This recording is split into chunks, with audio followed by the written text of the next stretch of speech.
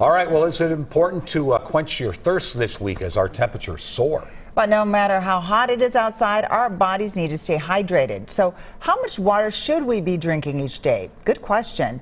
Jeff Wagner learned the age-old suggestions might not be necessary. It's warm out, ladies. Do you need any water? Bottled water? Relief? Free, I promise. In a bottle. You might not think you need water, but you need water right now. What water lacks in excitement, Too hot to not stay hydrated. So hot. is made up through necessity. I wasn't really thirsty, but this is one of those days that even if you don't feel thirsty, it's really good to hydrate. So I'm glad you gave it to me. How much water should we be drinking every day? 8 glasses? 8 glasses a day, right? Some scientists recommend much more, nearly 4 liters for men per day and nearly 3 liters for women. But the actual number is fluid. There's not even an exact amount, although a good place to start is that old myth of 8 cups a day. Dr. David Hilden works in internal medicine at Hennepin Healthcare. He said people who aren't very active are fine to drink under 8 cups.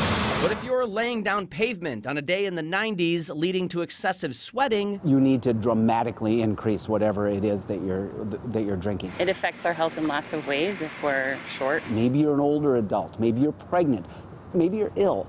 Those folks do need probably more than 8 cups a day. Are there other ways for us to get water besides just drinking water? I think through fruits and vegetables. 20% of your water comes from food. and that counts toward your daily intake, as does the water from other drinks. You can get water through tea, through beer, through coffee. Coffee just probably wouldn't be best right now because of the temperature too. Pretty bad. Could I be hydrated by just jumping into a pool?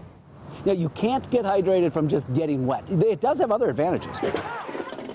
Swimming can cool your body down, which in turn makes you sweat less and slow down dehydration. I sweat a lot just normally. It could be a Minnesota day in January. You're going to lose nearly a gallon of water through what we call insensible losses, perspiration and breathing.